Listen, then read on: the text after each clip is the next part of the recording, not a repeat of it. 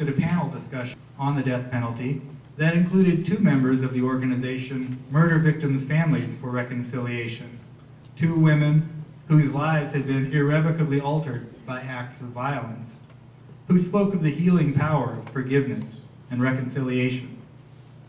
2 years ago, we sponsored a screening of the award-winning documentary, The Trials of Daryl Hunt, about a man wrongly convicted of a brutal crime who served nearly 2 decades in prison before being exonerated by DNA evidence. And we were fortunate enough to have Daryl Hunt himself here with us on that night to talk about his experience. And last spring, we hosted a visit by Kirk Bloodsworth, the first person in this country to be released from death row on the basis of DNA evidence. However, the possibility of wrongful conviction is only one of the considerations that should enter into a serious reflection on the moral and legal status of capital punishment. Tonight's panelists will present a variety of insights and perspectives, which I invite you to take up as you examine this issue, both with your mind and in your heart.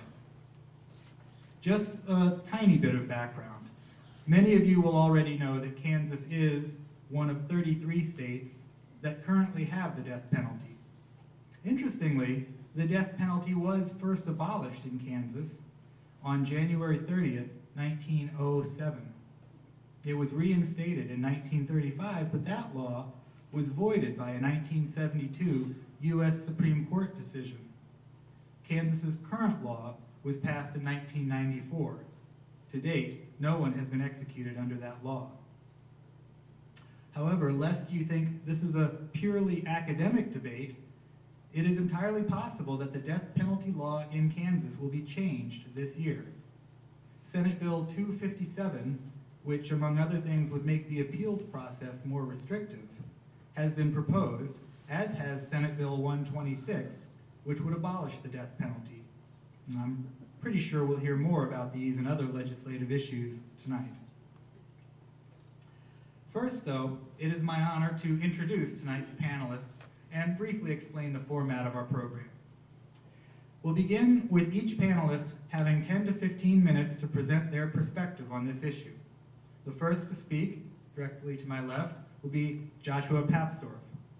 Dr. Papsdorf is Associate Professor of Theology here at Newman University, as well as President of the Faculty Senate.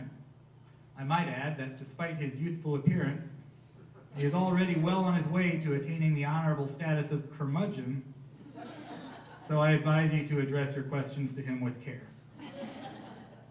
Our next speaker will be Michael Birzer. Dr. Birzer is a professor of criminal justice and director of the School of Community Affairs at Wichita State University. Professor Birzer has published over 40 scholarly journal articles and has authored or co-authored 9 books on a variety of criminal justice subjects, and he has testified before the Kansas Judiciary Committee about ending capital punishment in the state of Kansas. Prior to his entry into academia in 1999, he served over 18 years with the Sedgwick County Sheriff's Department, where he rose to the rank of lieutenant. Having just met Professor Birzer tonight, I'm afraid I can't speak to his curmudgeonly status, but he seems like a friendly enough guy. Our third panelist is Carolyn McGinn. Since 2005, Senator McGinn has represented the 31st District in the Kansas State Senate. Prior to her election as a senator, she served as Sedgwick County Commissioner from 1998 to 2004. Senator McGinn serves on several legislative committees, including the Natural Resources Committee and the Energy and Environment Joint Committees, both of which she chairs, and the Ways and Means Committee, of which she is currently vice chair. So, as I say, each of the panelists will have about 15 minutes to speak, and following those remarks, we will open the floor for questions. I'd like to ask you to stand if you have a question, and please keep your questions brief and to the point, and indicate which of the panelists your question is directed to. And then if the panelists would repeat the question with the microphone so that everyone can hear, that would be appreciated. And we'll plan to adjourn around 8:30 tonight. All right, so without further ado, please join me in welcoming our panel of distinguished guests.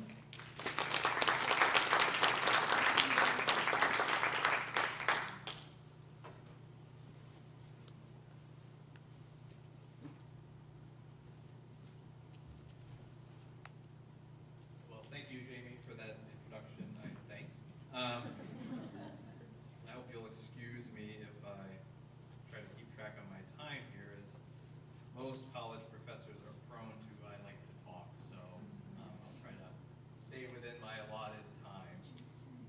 And so when Jamie asked me to come here tonight, I was happy to do it. I'm always happy to talk about important ethical issues.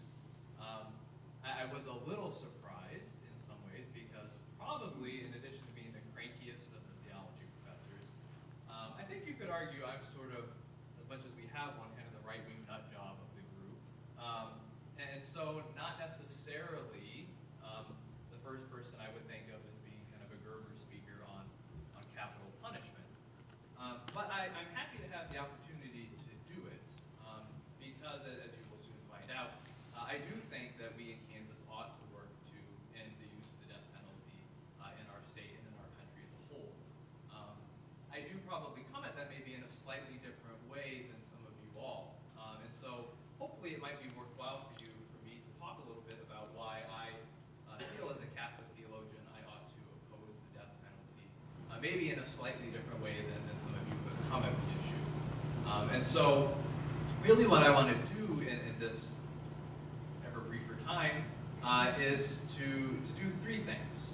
First off, I want to talk about what I see as a real tension for many Catholics and other Christians who are coming to this issue, where we see many passages in the Bible or in tradition for Catholics where there seems to be support for capital punishment. And then on the other hand, we hear the bishops and popes telling us to work against it. So if that's not a problem, I think it's at least a tension that we need to look at. Secondly, I then want to talk a little bit about why is it that the popes and the bishops have in recent years called for an end to the use of the death penalty, and to explain kind of what's behind that development in the church's teaching. And then lastly, again, as sort of a right-wing nut job, or at least a former one, I want to talk about using those understandings, how we might more effectively address many Catholics and Christians in our communities, in our state, in our country, who still support capital punishment. How can we most effectively convince them that it's most consistent with Catholic principles to, in fact, oppose the use of the death penalty in the United States? So hopefully I can do those things here. We'll see. All right, so first off, what am I talking about in terms of attention? Well, when I come at this issue, I do see a tension there. On the one hand, when we look in Scripture, there are many passages where capital punishment seems to be approved of and even prescribed. This ranges all the way from God's discussion with Noah, where he says, whoever sheds a man's blood, by a man shall his blood be shed, all the way up to the New Testament, where we read in Romans Paul's famous quote about the state not bearing the sword in vain. Now, I know that there are many debates about all of those passages, but for me at least, it is a real issue, right? There seems to be a lot of passages that support the use of capital punishment really throughout the biblical canon. In addition to that, my own area of expertise is in historical theology. So I study church tradition. And if you look at the teaching of the church from bishops and theologians, really from the early church fathers up until the 20th century, again, the teaching is fairly consistently affirming at least the validity of the use of capital punishment in some cases, stretching from Augustine up to at least Pius XII. So again, as a fairly conservative Catholic who's committed to affirming tradition, this does seem to create a tension. Obviously, where does the tension come in? Well, when we look at more recent church teaching, there's a difference, right? And so, again, time is brief, but as you probably all know, at least the most three recent pontiffs have all publicly declared that they believe the penalty ought no longer to be used in modern cultures, right? So John Paul II, famously, Evangelium Vitae in 1995 called for this. And that's been echoed by both Pope Benedict XVI and by Pope Francis recently. So what's going on here, right? None of these men are what you would think of as theological radicals. Now, Francis has raised a few eyebrows. But I still think theologically underneath it all, there's quite a bit of continuity with the tradition. And certainly Benedict and John Paul II are not theological radicals. So why are they saying this? When we have this in Scripture, we have this in tradition. And that's the tension, right? And so how do we account for this, right? And that's kind of what I want to talk about here next, right? And to do it, basically, we need a mini crash course in Catholic ethics, which I'm really running out of time to provide at the moment. So I will try to keep this as brief as I can. Right? But I would argue that you could really boil down Catholic ethics to the foundational principle of affirming the dignity of the human person, right? That we believe men and women are created in God's image, and as a result, they have a value and a dignity just by being a human person that must be respected. And pretty much all of Catholic ethics flows from that conviction, right? And so that very obviously leads to the idea that we ought not to intentionally harm human persons, right? Because they have this value, they have this dignity. And it seems like, okay, now we can just move from that to no capital punishment, right? But obviously it's a little more complicated than that, right? There is the 10th commandment which says thou shalt not kill, although I think you could quibble and say the translation could a little more accurately be thou shalt not murder. And then immediately after that we get, as I said before, the death penalty in Scripture. So it's not quite so easy as human value means no killing whatsoever. All right, so where do we go from here? Well, the most obvious case of Catholic ethics allowing for the use of force or even lethal force is in self-defense, right? So the Church has taught more or less constantly since its beginning that there is a right to defend oneself. So if somebody is trying to attack my innocent human life, I can use force to stop them, even if that force might be to the extent that I would seriously injure or even kill them in the process. Now, am I violating that basic principle? And here, again, we have to do a lot more to flesh this out, but I would basically say no, right? That in that situation, my use of force, my intention is not the harm or death to the other person. My intention is the preservation of my own life. The harm to the other person is an unintended consequence of the action to preserve my own life. Therefore, I'm not intentionally harming another person in the way that basic Catholic ethics would say we can't do that. Now, by extension, most ethicists have argued we can defend not only ourselves, but we can also defend others, like our family or friends. And then, furthermore, we can extend it to say the state can defend its citizens against attacks by the use of force. Right, and so there we have what has historically been the primary justification for capital punishment, namely that in pre-modern societies, the only way to humanely and effectively deal with very violent criminals was, in fact, to put them to death. Right? That there simply was not the possibility of humanely and safely housing violent people for long, long periods of time. Now, there's another aspect of that as well that also supports capital punishment in the tradition. It's not just an issue of self-defense. If you look at the material, it also says that part of the reason why the Church affirmed the use of capital punishment was that it was seen as a way of actually affirming the value of human life and affirming human dignity. Right? And again, this is a long, complicated thing, but the basic argument goes something to the effect of human life is so sacred, that dignity is so great, that when someone purposely and evilly violates another person and takes their life, that sort of an act actually strips a person of their own dignity. And that the demands of justice are such that that person then be put to death for doing such a heinous crime, which again goes all the way back to Genesis and God's discussion with Noah. those two things together were the primary arguments in the Catholic tradition for the death penalty, protecting the innocent and affirming the value and dignity of human life. All right. So then, wow, it seems like I've gone astray from explaining why the popes opposed the death penalty, haven't I? But I hope not, right? And basically what I would say is that same reasoning, or that same form of reasoning, those same principles in our modern context lead us to different conclusions, right? And that's basically what the recent popes and bishops have argued.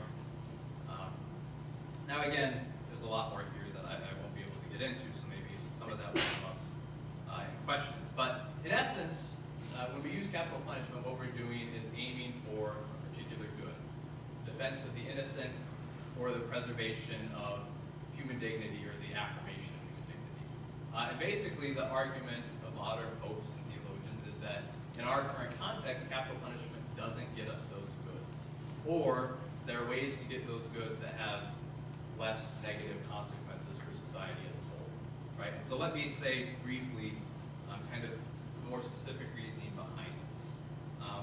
And one of the things I'm sure that many of you have heard before, if you've followed this issue at all, and John Paul II especially talks about this in Evangelium Vitae, right, is the development of modern penal systems, right? That in modern societies, we do have the means to effectively protect society from violent criminals, and in a way that is still humane to the people who are being incarcerated. Now I know we could have a whole series of panels on the problems with the American prison system, but at least it's in theory possible for us to do that if we as a society really set ourselves to the task.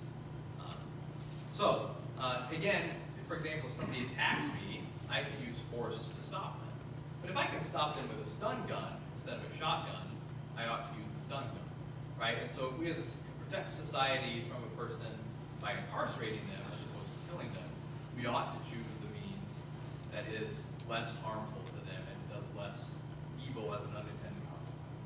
So if we protect society with imprisonment, we should do that and not execute for that reason.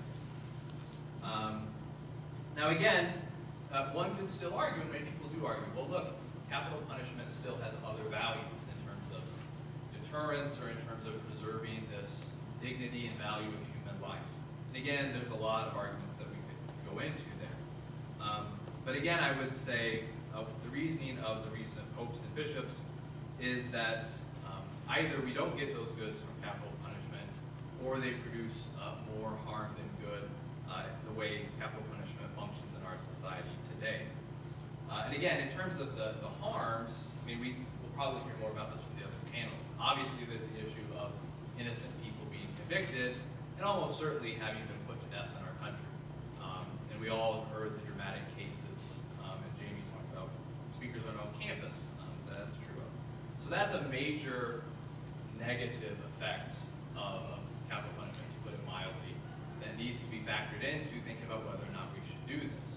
But there are many others. As Senator McGinn will no doubt talk about, there's the great expense of capital punishment to a society, and all the other goods that money and time and other resources could be put towards in helping people is something important. There are all kinds of issues in terms of bias in the use of the death penalty, racial bias, socioeconomic bias. And again, those biases feed into and contribute to lots of negative things in our society, which outweigh, most theologians would argue, the benefits, if any, that we might get from capital punishment. And then my time grows short, but I want to especially address this point too of well, look, there's this just justice that's called for, and that capital punishment actually affirms the dignity of human life. And actually, you know, another pretty conservative theologian I was reading on this, Cardinal Dulles, addresses this specifically and says, he says there is some truth to that in the tradition, but he argues quite convincingly, I think, that in our society, there does seem to be a greater contribution to vindictiveness and a devaluing of human life through the use of capital punishment. So that instead of actually promoting human dignity, at least in our culture, in our society, the use of capital punishment has the opposite effect. And and leads people to value human life less and feeds a sense of vengeance. So, to sum up as quickly as I can here, I, for one, would say I see real tension on this issue. But, having said that, I think if we really take Catholic ethical principles seriously and take the teaching of the Church seriously, we should still reach the conclusion that capital punishment ought not to be used in our society today. That we can get whatever goods capital punishment traditionally provided through other means, like imprisonment. And in our own society, capital punishment produces lots of negative consequences that outweigh any benefits. And now, again, I'm at my limit, but I would just say, for many of you I know feel very passionately about this issue, I'm sure. And coming from a more conservative background, a more skeptical background, I would just argue that it's helpful, I think, to acknowledge that there's a tension in many Christians' minds when it comes to this issue, and that they see this in tradition, they see this in Scripture, and to acknowledge that and say, you know, we affirm the principles that were used in the Church and in the Scripture, but we think if you use those principles carefully today, you will see, as the popes have seen, that it actually should lead us to the other conclusion now, that we ought not to use the death penalty in modern societies. And I think if we can approach it, maybe it takes a little longer to have that discussion than something quick and easy like, well, all Catholics must oppose the death penalty. But I think if we take the time and have that discussion, we can maybe convince some Catholics and other Christians who are really committed to these principles, who, if they took the time to look at it, might be convinced that those same principles should lead them to oppose the death penalty in Kansas and in our country today. So thank you for your time.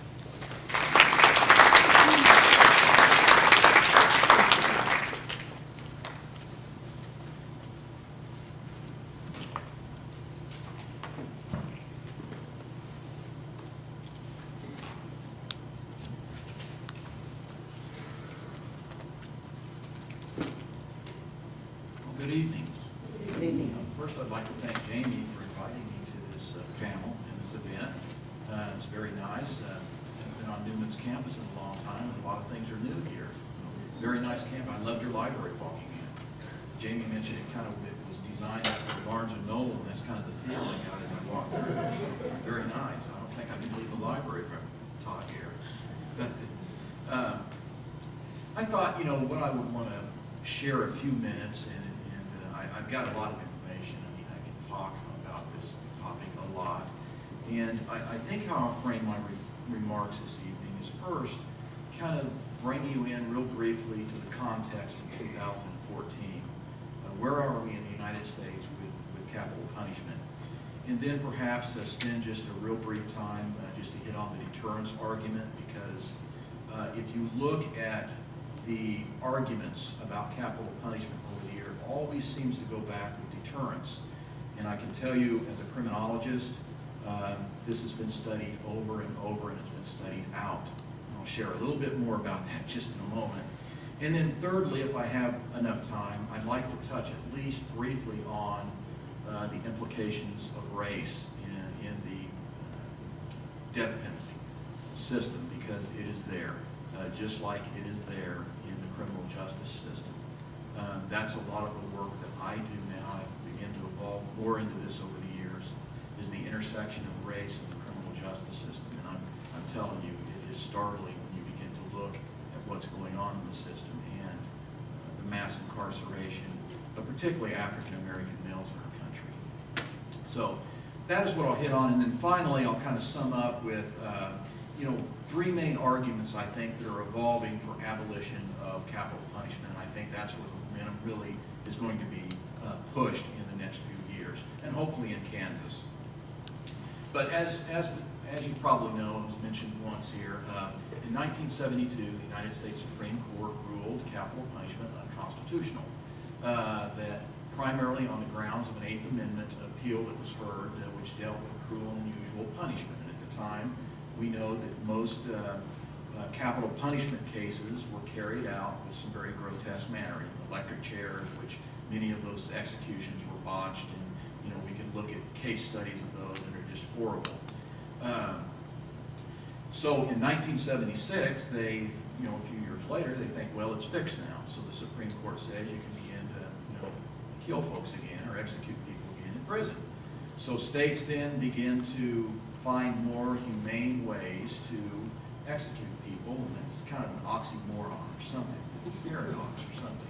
You know, more humane ways to execute people. So the majority of the states now use a procedure called lethal injection, where phenobarbital initially was used to put the individual to sleep first, and then the poison would be injected, and then within a matter of minutes, the individual would be expected to expire.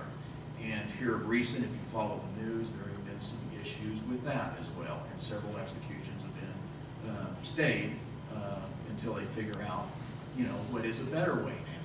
We know we're having problems killing these inmates using phenobarbital, so now what do we do? So it seems like it just never ends. It's a cycle here on how to execute the most effective and humane manner. So if we look at Kansas in 1994, we took a few years, you know, to get our act together. We came back in '94, and the death penalty went before the legislature and was passed, and got to the governor's desk. It was Governor Joan Finney at the time who allowed the bill really to go on through without a signature. So basically, it passed for Kansas and went into law in July 1st of 1994. So we've had it on the books, and we have currently, right now, there are 9 persons on Kansas death row. 6 of those are white males, and 3 of those are African American males. A couple of their dates are getting very close, but with that said, we also have appeals that are getting very close. 2 of the infamous defendants on death row, Jonathan and Reginald Carr. Murder happened maybe 10 years ago, now we're pushing 10 years. Their appeal is just about ready to go, so that's probably going to be in the news a lot here in the next 6 months to a year. Then when we look across the country, about 32 states, you know, actively have capital punishment on the books now. You know, if you look at the numbers, it's over 3,000 inmates, about 3,108 are actually in the United States prison system sitting on death row. And that ranges from 1 inmate on death row in New Hampshire, 1 inmate on death row in Wyoming, to the top, which would be California, and they currently house 731 inmates on death row. And there for a while, Texas was really up towards the top of that list, and here recently they've dropped down to probably 6 or 7 there. And that's followed, well, Texas, they have 298 on death row, followed by Pennsylvania, 198, and then Alabama has 197. I think if you look at the data, you'll see the trends. Typically, you'll find more persons on death row in your southern states than you would other states.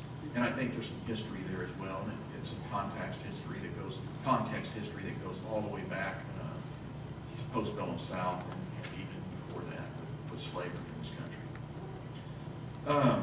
Total executions, since we brought back the death penalty in 1976, we've had 1,363 in the United States. Here recently, we've had 86 just since 2012. The top 5 states that have executed here recently have been Texas, they've executed 509 in the last few years. Virginia, 110, Oklahoma, 109, Florida, 92, and Missouri, 70. Those are kind of the top 5, so to speak. Let me just say something about deterrence, and there's really not a lot to say about deterrence other than I can tell you that the death penalty is not a deterrence. Trust me on this one, criminologists have looked at this for many, many years. Many criminologists don't even study it anymore because it's been studied out, okay? There are some studies that have some mixed results that show some, you know, maybe it is a deterrence, but they're very rare.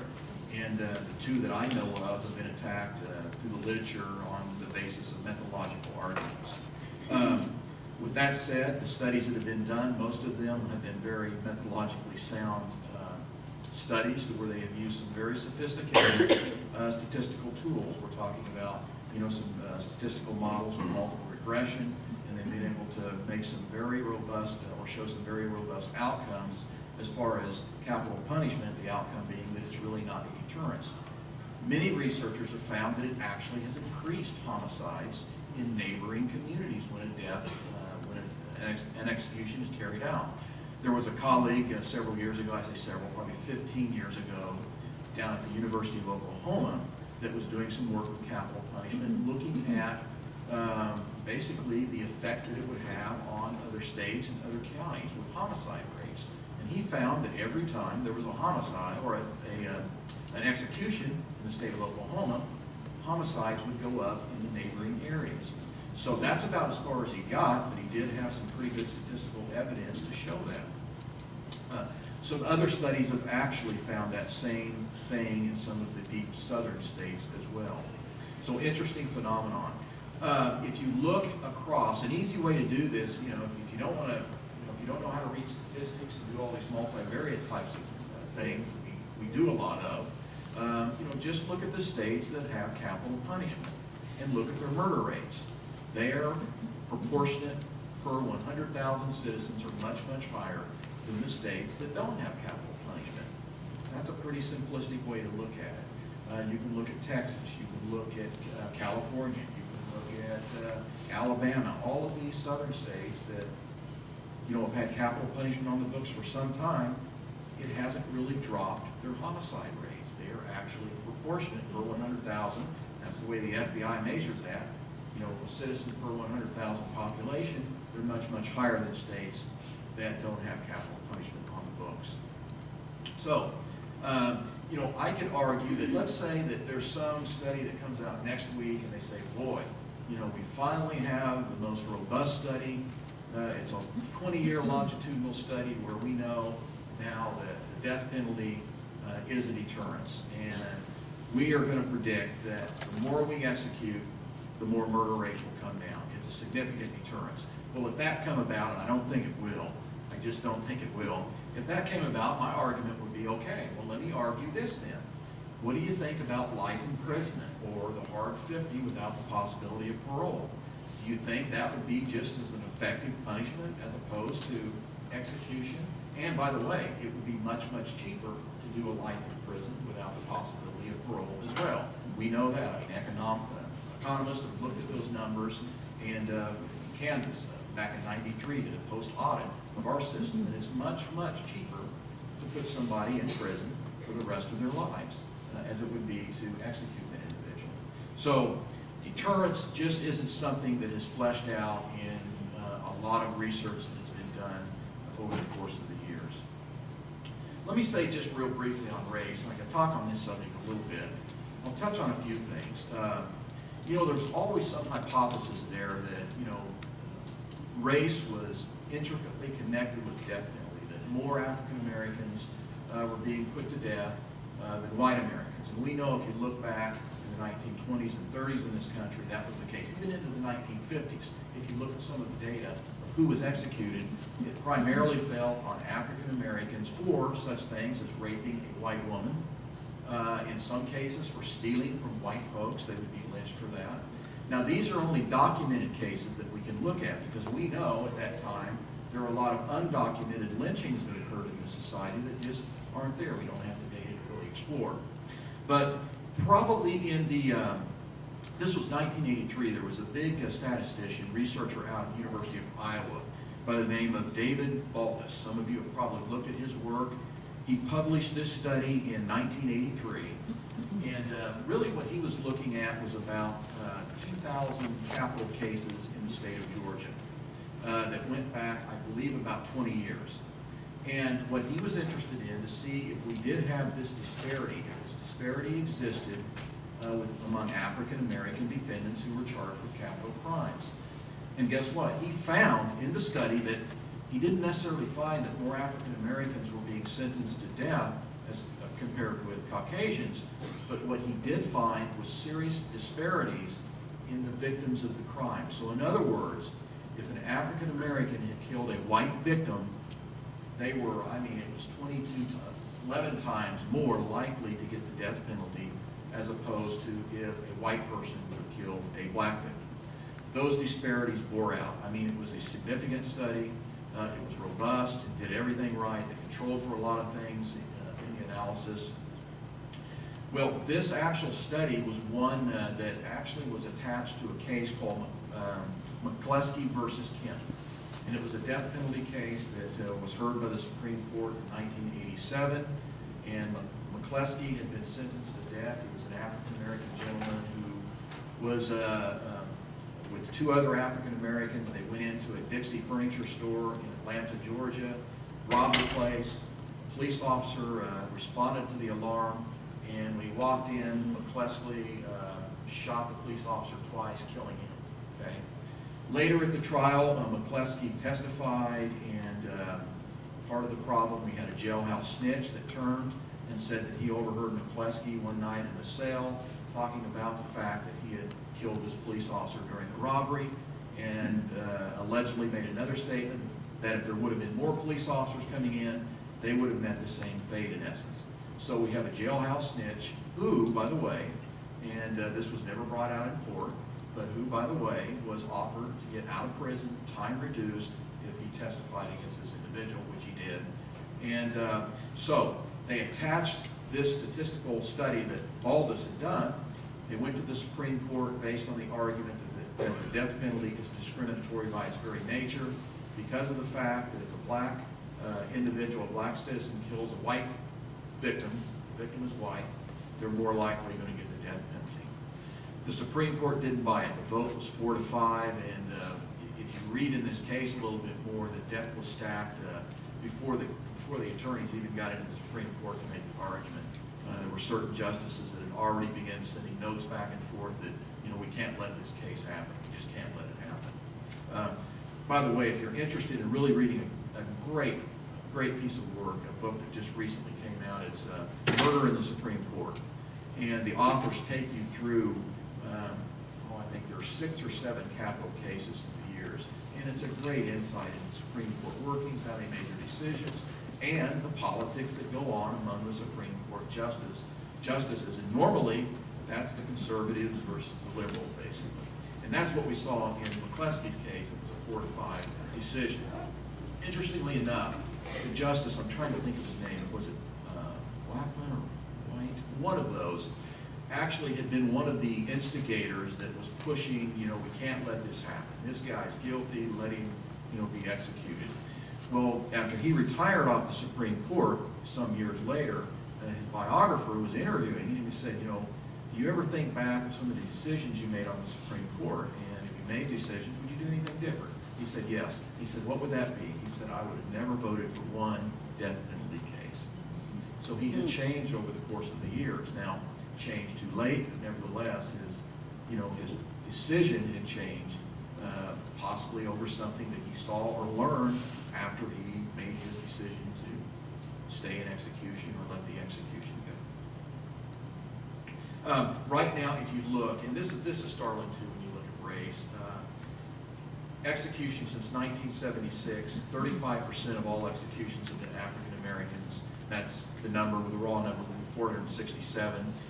Caucasians, 56%, 765. And then we have Latino, which would be 107 or 7%. So if you look at that, Latino, African American, 42% since 1976 have been executed, compared to the 56% of Caucasians. This is another startling piece of data, and this is pretty new here. I just pulled this out a few weeks ago. Currently we have 3,108 inmates on death rows across the country. African Americans represent 42% of those on death row. Latinos represent 13%. Caucasians represent 43%. And other category, which takes in all other race and ethnicity, Asian, etc., represents about just over 2%. So again, if you look at this, 54% of our nation's death row are minorities. 54% African American or Latino. Now think about this for a moment. Think about this. What's the population of African Americans in the United States? The latest census has it just about 12%, maybe a little bit over. 12%, but yet we have 42% of African Americans in the prison system that are confined. I'll give you another piece of data. If you look at the entire prison system in and of itself, if you just look at inmates that may be serving time for drug offenses or robbery or burglary or something to that effect, they represent, just African Americans represent 40% of the United States prison population. Now, I submit to you that when whenever we have numbers like that, whenever we have disparities, and when we have a group that only represents about 12% of the population, that's a red flag. And that's an area that we really ought to be looking at a little bit more than we have been. And I submit that if you have a system like this, even though inherently there may be no intent for racism to occur here, it's fundamentally racism just by looking at these numbers. And it should be a call to action. Experience I had a couple of years ago as I was doing some jail overcrowding evaluation research for Seneca County. And so I asked the sheriff at the time if I could come down and do a tour of the detention facility just to kind of put it in context, what I'm dealing with here. And so he said, sure, come on down. And this thing is huge. It goes about 2 or 3 blocks, stretches out, just goes down. So, you get tired walking this thing. It's 3 blocks. And so he walks me through and he takes me through some of the pods. And keep in mind, you walk into these pods, the inmates are just walking out amongst you and they're looking at me and they didn't quite know who I was. And, I didn't want to stick around and have a chat at that particular time. So I was just interested in just learning a little bit more as I was, taking on this research project. But, I came out of there and did some reflection. The thing that struck me was the amount of African-American males that was in that jail. It was sickening. It really was sickening. They looked like they had rough lives. They looked like they were just been beaten down. And, I think we've got to, our system has to do a better job. And, there are factors that are, factors ingrained in society that prevent certain groups from succeeding. And we can stand and we can have debates on that, but you know what happens. I see it in the criminal justice system. I see outcome data where I look at defendants go up before the courts, and the outcome comes out, we have a chance to look at outcomes. And I can tell you that when we control for factors such as social class, we control for the type of crime they were before the judge, in many cases we see the young African-American male being sentenced more harshly than we do the Caucasian males. That's happened in this area as well. So not only here, we see that across the country too. That particularly is the case, believe it or not, in many juvenile institutions across the country, is where we actually look at those outcomes and can see that. So, is there a problem with race? I submit yes, and we probably ought to do more investigations on this and bring it to the forefront more than we certainly do. But with that, let me just kind of walk you through 3 main areas I think that are germane to, or evolving arguments for the abolition of capital punishment in the United States. I really think it centers on 3 things, and that's kind of the momentum that we've seen the last few years, particularly here in Kansas. Number 1 would be declining support for the death penalty. If you've looked at some of the recent Gallup polls that have been done, and let's face it, Gallup does a pretty good job. They're just not, they don't go out and just do accidental sampling and get bad data. They do a pretty good job with sampling. Just in 2011, we found a drop in support across the country for the death penalty. It's down to about 48%. That dropped from 2009 when it was 53%. So we are seeing the citizens begin to rethink the death penalty. In 2011, a Gallup poll also reported that 48% of Americans would support life imprisonment over the death penalty. And that seems to be the issue that hangs up a lot of citizens, is the fact that they still think that if we put someone in prison, that they're going to get out in 10 or 15 years. Let's face it, with the hard 40s and the hard 50s, if you sentence an inmate to a hard 50 and they go into the system, chances are they're going to die in the system because, as you know, an inmate in an incarcerated environment, their livelihood, longevity is much, much shorter as opposed if he was on the outside. So probably they're not going to make it out of prison. And certainly if they're given life without parole, they're in prison for the rest of their lives. So I see the declining public support as a big motivator here. Secondly, I see false convictions, and we know that happens. They happen every single year now. We hear of more cases, more persons have been exonerated due to bad testimony, due to DNA evidence that was tampered with, or due to government corruption, DA corruption. We found that in a lot of cases. Since 1973, to put some perspective on that, there have been 143 exonerations in this country, and most of those have come at the hands of the Innocence Project, who have done just a fabulous job taking on cases for indigent defendants. And keep in mind, we can talk about the class issues as well, because most of the folks on death row, in fact, most of the folks in general in our prison system are poor, and they didn't have anything going into the system. And we created this cycle because throughout the 80s and into the 90s, we had a war on drugs going on in this country, and the war on drugs has just had a disastrous effect on many communities, particularly the African-American community, and particularly the African-American family. When you're sticking away folks for 60 months or 120 months for a small handful of crack cocaine, versus sticking away a Caucasian person with a half a pound of powder cocaine for only about 6 months. I mean, there's a heck of a lot of difference there. So again, you think racism doesn't inherently fall into the system. Well, sentencing guidelines came into effect back in the early 90s because it was, in theory, we were going to equal things up. We were going to make it fair. We were going to take a little bit more discretion away from the judges. But what do they do with the sentencing guidelines? They put these minimum mandatory sentences for drug convictions. So, for example, 5 grams of crack cocaine in the early 90s would get a defendant 60 months minimum mandatory in a federal prison. And if it happened to be within, what was it, 100 feet or maybe 200 feet from a school, it was another 60 months minimum mandatory. So look at it that way. I mean, you would be doing 12 years 10 years in a federal prison. And so, the effects on many African-American communities, which, by the way, if you look at the data, that's where the crack cocaine epidemic really was centered. It was in poor minority communities, and then powdered cocaine was more in the rich, white type of area. So there were disparities. Where was the war on drug fought? In African-American poor minority neighborhoods. So big problem. So false conviction is another area here, I think, that's pushing this drive. We know that there have been persons who have been executed innocent. We know they've been innocent. We know we probably have persons on death row right now that are actually innocent.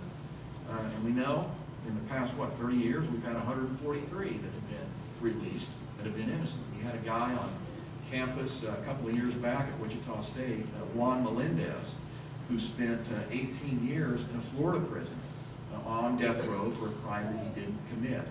And in his case, the DA had the evidence and didn't reveal it. I don't know if it would make the DA look bad, but that's part of the corruption that goes on in the system. It does happen. There were several other cases in Louisiana that had the same results where they found corruption in the system. Okay, and the last thing before I sit down, I think that Senator McGinn will probably touch on this a little bit, the economic cost. I think that's an argument now that is momentum at the beginning to build, that it's expensive. The death penalty is expensive.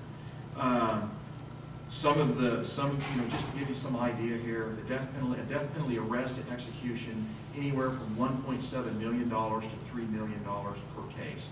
Okay, that's a lot of money. Life imprisonment, with the trial included, anywhere from $500,000 to $750,000. Life in prison. So you see, you put someone away, you're saving a lot of money. And the other part of this, oftentimes we'll hear all of these appeals and they go up, and maybe the system has spent $1.3 million already, and then all of a sudden the court says, no, we're not going to execute this defendant, so we've just blown all that money for nothing, and they go to prison for the rest of their lives. So there's a problem there. It's very costly, very expensive. So with that, that's my, 10 or 15 minute lesson coming from a road criminologist.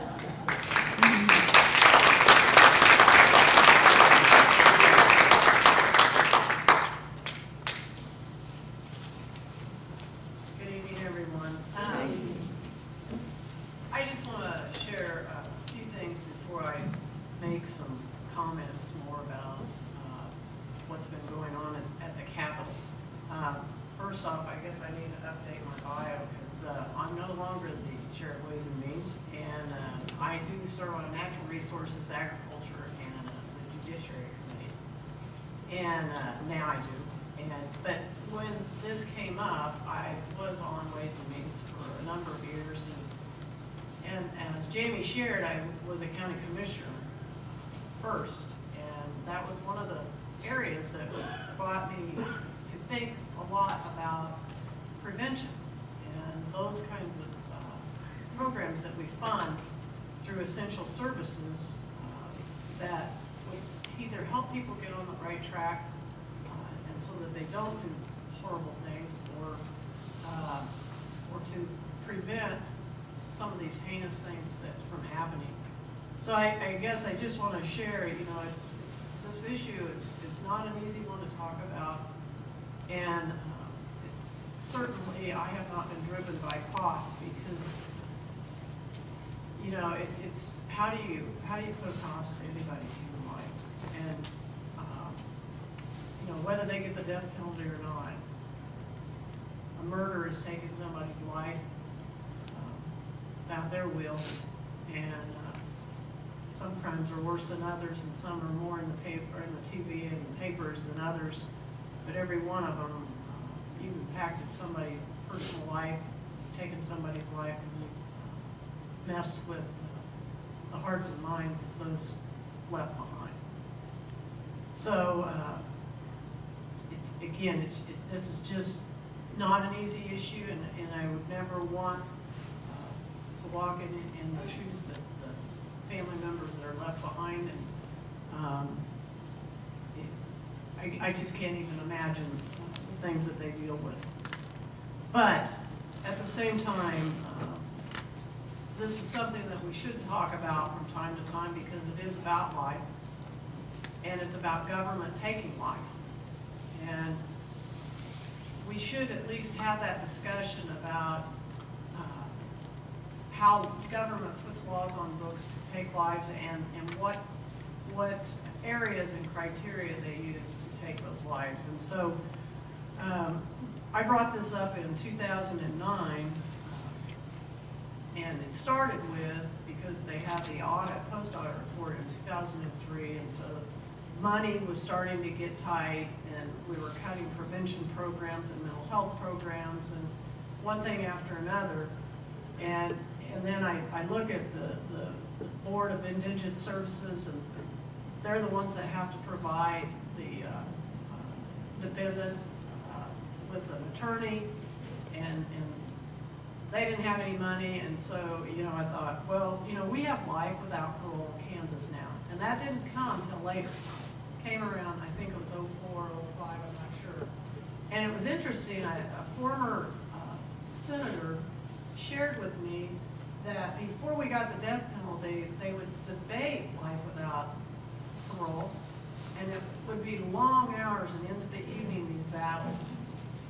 And after we got the death penalty on the book, somebody just brought it up around at some point in time, somebody commits a crime, and they were a child of God, but now they're not. And somewhere along the path, I couldn't figure out where they all of a sudden were removed from that status. And I look at some of these folks, and again, going back to prevention, I think about children, or even before they're born, maybe the mother was pregnant and she was kicked, or after the child was born, the child was thrown around in some kind of abuse. Or maybe when they were 6 years old, they watched their mother be raped. I don't know what happens to these folks along the way, but something happened. And so, again, and you can't excuse them. Everybody has to be responsible for their actions. But at the same time, when we have a government that decides that we will take that life, and it's because of X, and in our country, generally it's heinous, horrible murders. In other countries, it could be other crimes. So that's why I believe that we should at least have the discussion, and it may not go anywhere, but we should not just take this death penalty, put it on the shelf, and never talk about it again. Because as you shared, we've abolished the death penalty a few times in Kansas, and now it's back. So the Judicial Council was charged with doing a study, and and Michael talked about the numbers, and in the 2003 audit, it was about 70% cost more. When the Judicial Council's report is not finished yet, but they came out with it's about 70% higher. The reason it's higher is you have to run two cases. You have to run a non-death penalty case and a death penalty case. Your lawyers have to go through training. Your jury has to go through training. Your judges have to go through training. So there's just a lot more that they have to do in that situation. So anyway, let me just go and change just a little bit and talk a little bit about what's happening in Topeka. The bill that was introduced in '09 pretty much just got a discussion, no vote. Came back in 10, had a vote. It went 2020 in the Senate. We had changes in elections, and so the Kansas Coalition of the Death Penalty, it was kind of decided that, you know, we've already had the discussion in the Senate. You need to go talk to the folks in the House, see where they're at. They still have not had a hearing. I'm not sure if Representative Becker's going to have one. He's asked for one, but we just don't know where the House is at as far as this topic, and they have not had the discussion. But it's a difficult one to have. There's a lot of emotion. We had hearings last week on this. And, you know, there's compelling testimony about why we should get rid of the death penalty. But then when we have the opponents, there's a lot of emotion, and even one of the senators lost his daughter to a horrible murder. And he had a few things to say about that. And he's hurt, and his wife is too. And so again, it's when we want to go to talk about other things such as, you know, if you talk about costs, some people think, oh, you're just saying it's about money. No. If you talk about some of the statistics that Michael shared about other states that have the death penalty, there's more crime. Well, or I mean, more homicides. Well, why is that? Is it because we have a death, and so to take care of that, we have to have another death? You know, so it's just, again, it's hard to get to that surface or that level of, we're talking about human life, we're talking about dignity of life, and especially when you're talking about people that have done horrible things to those who have been murdered. There's another bill, so that bill, we had testimony, we are working it on Monday. So it's moving quickly. I don't know that it's, you know, it may get a motion in second, and it may not go anywhere. If I had to judge or guess where the rest of the committee is and Senate Judiciary, my guess is it's not even going to get out of committee.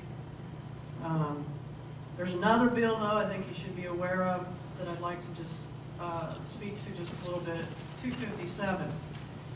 And it has to do with shortening the deadlines and restrictions of the appeal process. And, you know, on the surface, I am even one that has said, I don't know why it takes so long to, you know, why should folks have to go through this and then wait, you know, as we shared, 10 years to even come through the first appeal. Your appeals are part of your due process as a citizen.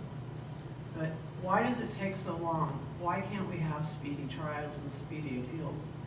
Well, the testimony that we received is the work that they have to do, like 2 people have to be assigned to the case, and they have to question all these other things. So they showed us the massive amount of work that they have to do.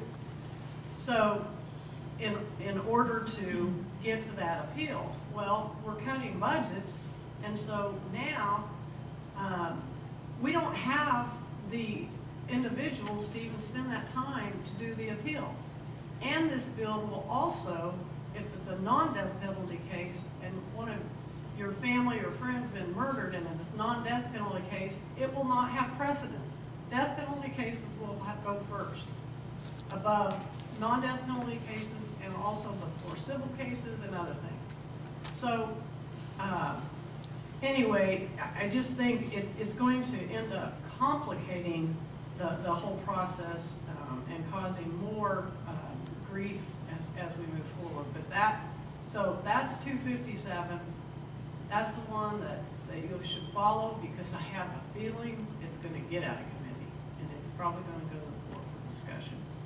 So, again, I'm going to stop because I think it's more important for us to hear what your thoughts and questions are, and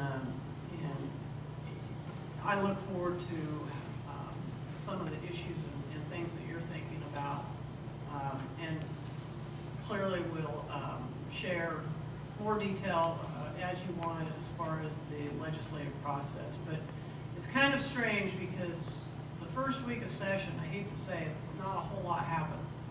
And our judicial chairman decided he was just going to start and have hearings, and so nobody even had a chance, really. I mean, the Kansas Coalition of Death Penalty, they were able to put together a lot of good folks to testify, and but again, it's happening so quickly.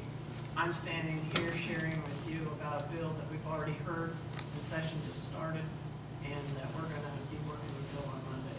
So with that, thank you for inviting me tonight, and I hope to be able to answer any question you may have.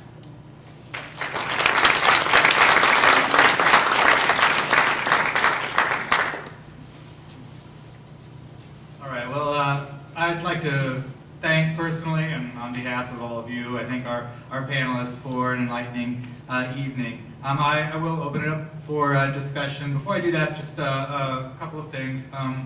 At the back of the room there's a table. The Kansas Coalition Against the Death Penalty has some information there you can get on their mailing list if what you've heard tonight makes you feel like you want to do that. The other thing I want to say is to affirm what our panelists were saying about the death penalty being an extraordinarily difficult issue for a lot of reasons. Emotional reasons, moral reasons, theological reasons.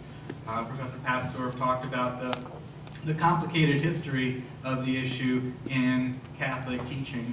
And so in affirming that and in recognizing that, I want to create a space for our discussion here in which whatever questions you have, whatever questions are in your heart or in your mind are welcome here. We want to hear from a variety of viewpoints. We want to hear your questions. We, of course, want to have a discussion that's respectful and mindful of the diversity of viewpoints. But I want to invite anyone who feels that they have a question to raise your hand or stand up. Probably, if there's a lot of questions, I'll recognize it. Please wait to be recognized before you ask, and then address your question to one, or if you want to hear from more than one of the panelists, let us know that. And then the panelists have a microphone. I'm going to have to ask you to share, I think, the microphone. But if you would repeat the question so everyone can hear and have a discussion. Thank you. Who wants to go first? I'll ask you a question. I read recently in the Eagle that 38% of inmates have mental illness issues. Can you address that with those who are on death row? Is it higher? Is it the same? Is that pretty average? And if there is mental illness, it seems really punitive if we're dealing with people who need help, and we just disregard that emotional help that they need, or mental health that they need. And so if you could just address that in some way. And anybody up there that has information. I'll take a stab at that. I gave you the microphone, so you might. Thank you. I can tell you, yes, that's absolutely correct. And many of the inmates that come into the facility, they have mental illness issues, and that's a problem. We've deinstitutionalized a lot of our facilities across the state, and when that happened, 20 years ago, I guess now, where did they end up? A lot of those ended up in the criminal justice system. I know when I was doing some jail evaluation work just a few years ago, one of the things we determined when we begin to go through and look at case files on inmates, many of those inmates had serious mental illness issues. And the problem when they're in a jail setting is they're not being addressed as effectively as it could. They don't have the resources there. They do what they can, but it's not that effective. So with that said, I would hypothesize, based on what I've seen, yes, there are serious issues with mental illness. I just want to add to that, though. So what happens when they do go to jail? Again, they don't respond. You know, like if somebody just in their normal mind, I guess, you know, they tell them to do something, they just don't respond to that kind of order.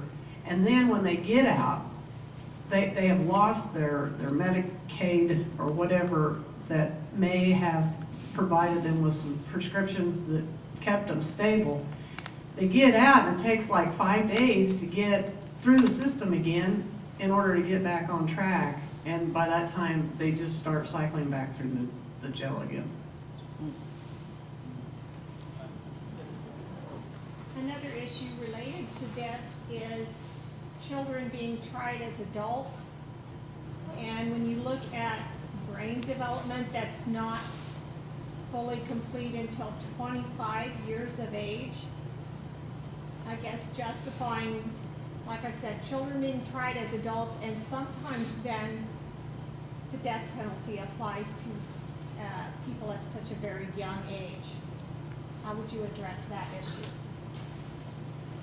Well, the question is how to address children being tried as adults and potentially being sentenced to death.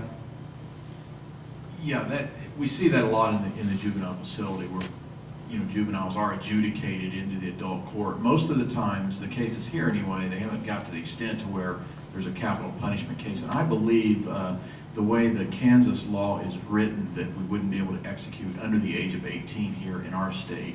And I'm not sure how other states, their statutes are written, but in Kansas they have to be 18 years of age. But there have been some in other states. Florida, I believe. Yeah, right. Florida is one of those states, yes. And I believe Georgia for some time.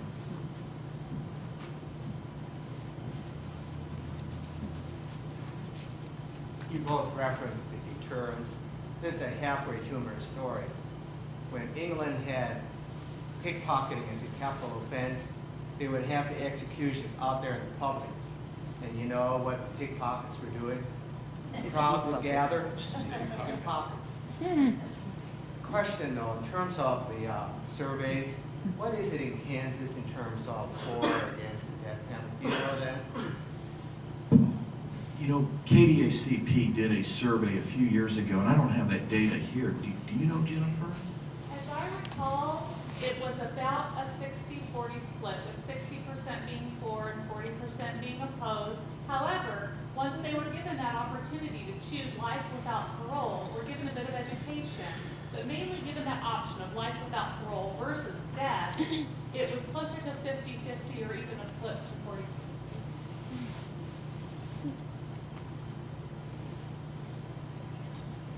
Professor Birzer, I believe you mentioned how almost 40% or over 40% of the prison system comprises African Americans. Yes. I don't mean to sound crass, but were they arrested because they were black or because they committed a crime? That's a good point. I think here you really. Oh, I'm sorry. You know, when you get to that question, you know, you're insinuating were they profiled because of their color and put into the system. I don't think we can make that assumption up front. We know that happens in many cases. I think what we have to look at from a research standpoint are outcomes from the court system, and then we look at similar cases that happened utilizing the same variables that we can control for, and then seeing who ends up in prison and who doesn't. So what I'm saying is that there are outcome data that we have access to that we can look at that show or that indicate that, you know, an African American for the same crime with the same criminal history is up before the court versus a Caucasian for a similar crime and the same criminal history, but the African American is going to prison. So that is the argument here.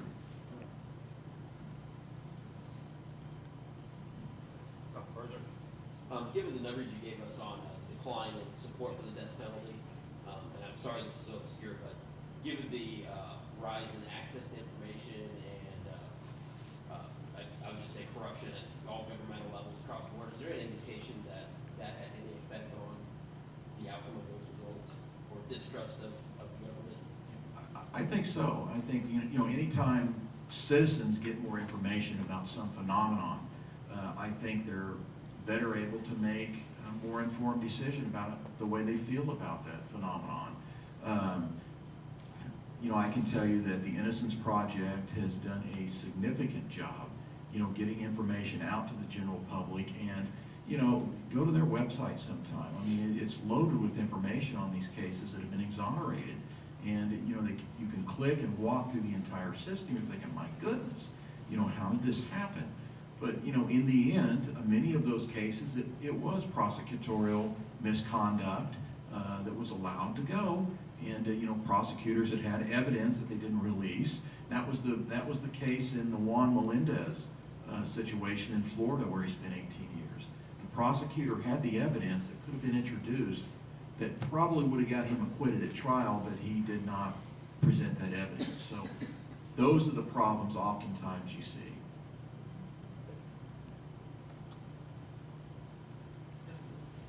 You all spoke of multiple different biases.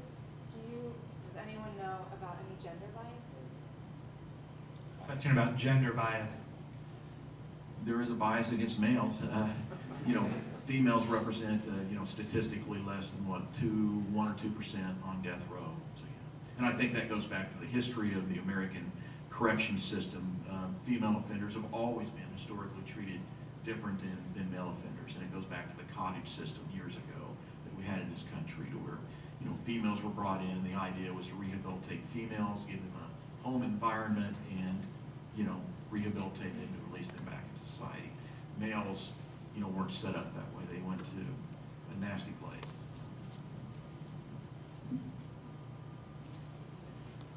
My name's Mike Coach. I'm a UCC pastor, retired in extra Christ. I'm a member of the board. My disclosure is definitely. And so, again, I want to thank you, first of all, for all the work you've done to be on behalf of abolishing the death penalty, and also your thoughtfulness in doing this. I know it's not easy, and last week was not easy for your person. That's part one. Part two is I believe that Senate Bill 257 is a disaster.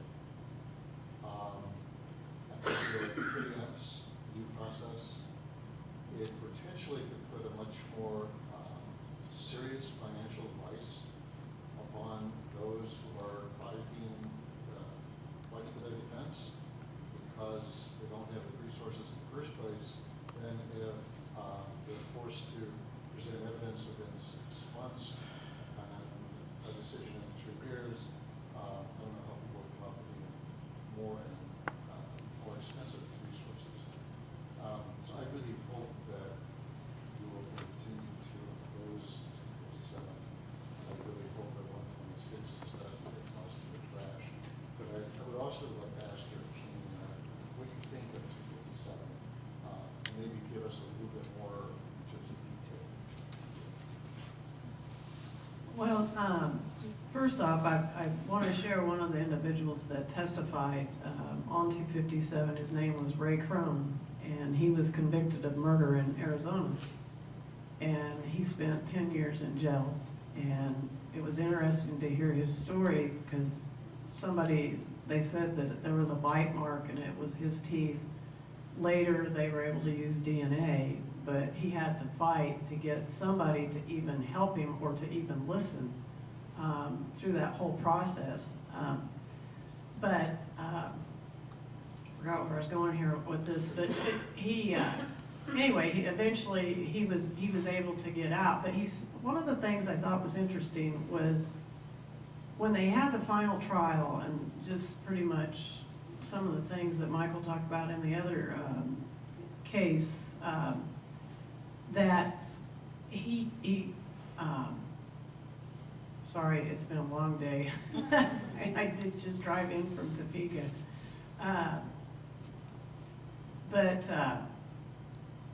He was given the chance to give his remorse at the end, and he didn't have remorse. And that's part of why the judge just threw the book at him.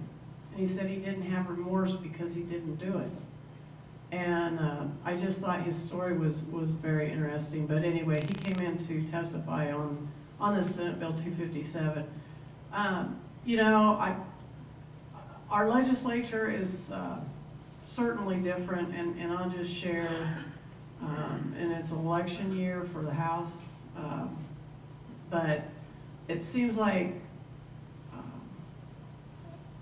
that camera makes me nervous. I don't know if I'm going to be on TV one of these days. I'll just share. Our travel purposes only. So, you know, and I'm a Republican, but it seems like sometimes when we get into these campaigns, people want to be tough on crime.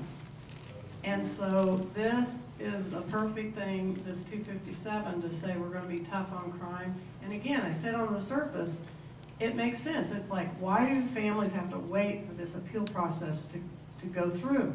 But it is our due process. So I think about this Ray Crone, who was wrongfully convicted. And had they sped it up, he'd have probably been executed before he even had a chance to prove that he was innocent. So there's going to be a lot of interesting arguments, and I'd say whoever can pay attention on Monday when we work the bill, but my guess is it's going to go through. So I don't know who if you think this is you know, something that's going to be very detrimental to our system, then I would suggest that you talk to whoever your senator is, especially if it gets out of committee. It'll be on the floor. And your phone calls do make a difference. So I'm not giving you specific details, and if I, you know, was a lawyer and I could get into all the legalese that things that they talked about, I would. And I'm going to learn a lot more on Monday. A lot of times we listen to testimony, and then it's not until we work the bill that we get into all these discussions, and then you'll learn a great deal more. Anyway, be watchful. Does Michael know any of the legal stuff? I don't think so, no. I'm actually... This, just a day of session, like Tuesday, it wasn't even written. That's how quick it came. And so then we received later. So I don't think a lot of people have had a chance to really thoroughly go through the details of that. Could I follow up? And you mentioned that the other bill, the one to abolish the death penalty, you thought probably wouldn't even make it out of committee, whereas in 2010 there was a 2020 vote on I guess a similar bill. Is that because of the change in makeup of the Senate, or what do you think that is? Yeah. I would say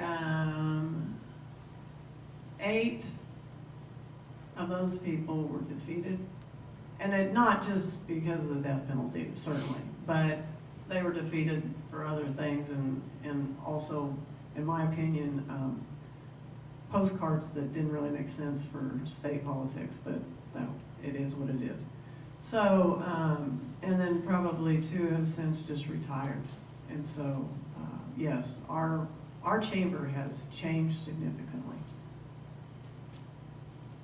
Yes, please. For Professor Papsdorf, I was talking to some friends not too long ago about the death penalty, and I'm opposed, of course. I have one actually fellow Catholic that is for it. It kind of goes back to the adage, eye for an eye, tooth for a tooth, which, you know, some people apply that to death, like if I was wrongly, you know, so if I had, like, someone killed a family member, of course you want them dead. But that can't apply to other crimes, such as rape. If, you know, if a man rapes a woman, that wouldn't be applied to that person. So what would you tell them in regards to that as being other than just wrong, and it can't be applied to that eye to eye? Yeah, so the question was about, well, what do we say to a friend who says, well, look, in the Bible it says we have an eye for an eye, and so then doesn't it make sense, right, to execute, particularly for cases of murder? Now, obviously, the person asking the question said this wouldn't apply to some things, like rape or other kinds of assaults, but in murder it seems like it maybe would. And again, I mean, I think I would like for there to be a nice, really quick answer.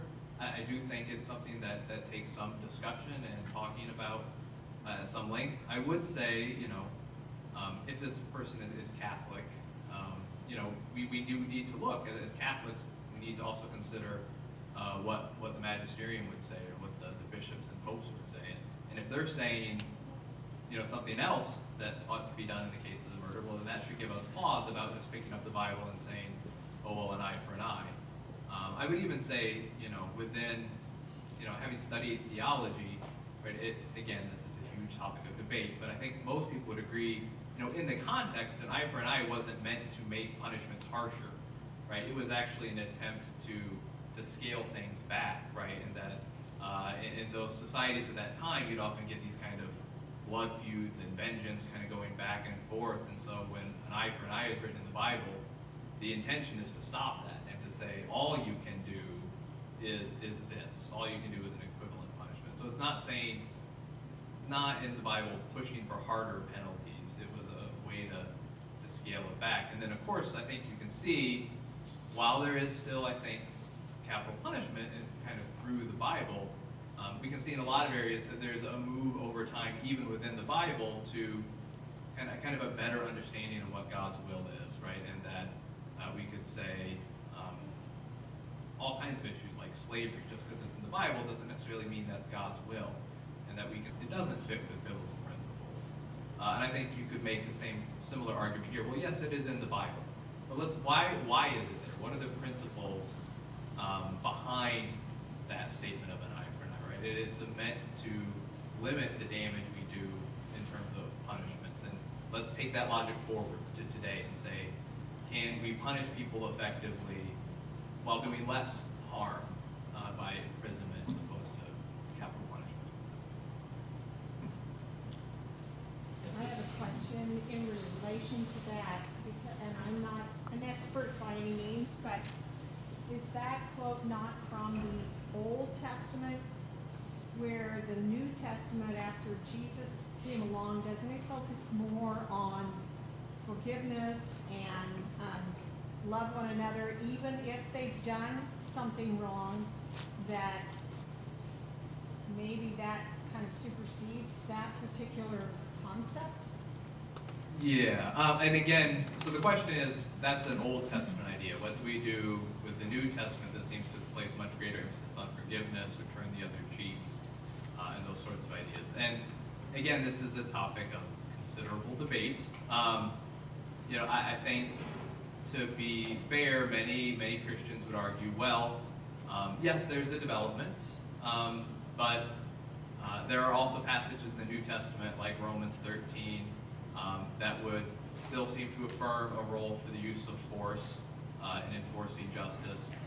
There's also, I think, fair questions to raise about, are there different ways we think about this in terms of, as an individual, how I respond to somebody who has wronged me, versus how society or a judicial system will treat somebody who's done a crime, right? And so Jesus clearly calls on individual Christians to kind of show forgiveness, but through much of the interpretation of church history, a lot of theologians have argued that that there still is, while the state ought to be merciful as much as it can, it has also a kind of corresponding requirement to still inflict punishments to defend justice. So I think there's something to that. I think. Yeah, I don't have a problem with that, but I'm just the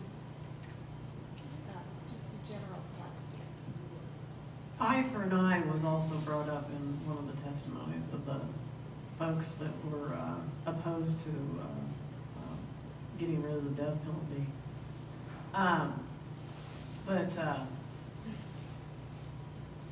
I wanted to bring up the thought about justice. You know, a lot of times, and this came up in our debate on the floor a few years ago, but you know, justice needs to happen. And we haven't talked about this much, but you know, some people think justice is, and I've had people share this is not just Carolyn's view or anything, but some people have said justice is killing that person because they have killed. Well, to other people, justice is maybe throwing them in prison and making them sit in a cell and think about what they've done the rest of their life. Some people believe that would be more painful.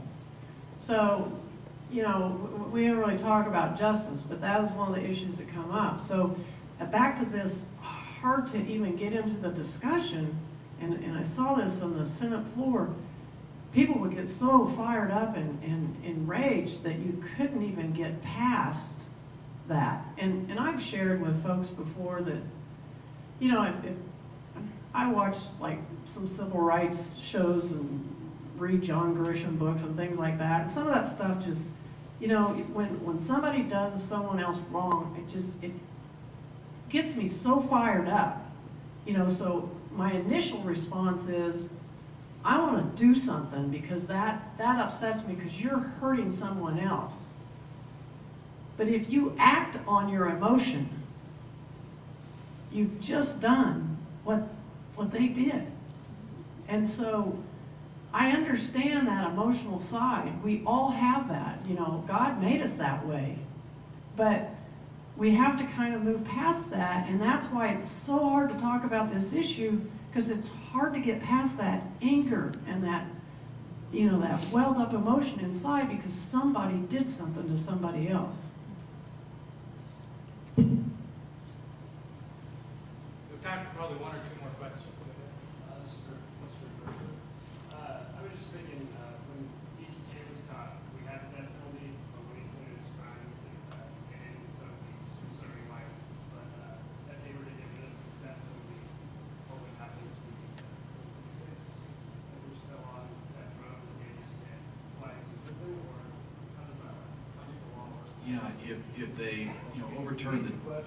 Yes, the question was, what would happen if the inmates that are currently on death row in Kansas, if they overturn the death penalty in Kansas, what would happen to those inmates? They would have their sentences commuted to life in prison. And you know, you mentioned if it's overturned, yes. If it's The way the bill is drafted is that so BTK, when he committed his crimes, we didn't have the death penalty. And that's why he could not get the death penalty. Those, and I believe it's 9 on death row, they will still get the death penalty. That's the way the bill is drafted. So it will only change going forward. So, and there's a lot you could discuss about why the bill was drafted that way, but that's the way the bill is drafted. And BTK did not get the death penalty because we didn't have it on the books when he committed his crimes. And by the way, he sits in a cell 23 hours a day and only gets out for 1 hour. And I'm not saying that because I even like him getting out for 1 hour, but I'm just saying it's, you know, this came up in discussion too, and I'm sorry to take up your time, but one of the questions that came up was, are other cellmates protected? Well, those on death row, they are in their own wing. But there are other murderers that aren't necessarily in that wing, and so that was one of the questions, was that if somebody on death row was able to kill some other inmate, well, they're not even in the same area. And again, they're not out like we watch our movies and people are out in the, you know, the common area and lifting weights and doing all those things, shooting baskets. They do not get that privilege at all. Do you mind if we take one more question? If I could just real quick, just to dovetail on that, I guess the only hope then would be if the Supreme Court would, you know, rule it unconstitutional, and then that could happen, as they did in 72, I guess. But I don't think that's going to happen anytime soon. The makeup of the court now. Okay, one more question? I wonder what, if any, impact that you all think the Carr brothers' appeal will have, kind of coinciding with what's going on in the legislature, especially in light of what you were talking about with the racial, you know, the victim versus the perpetrator, if you think that will.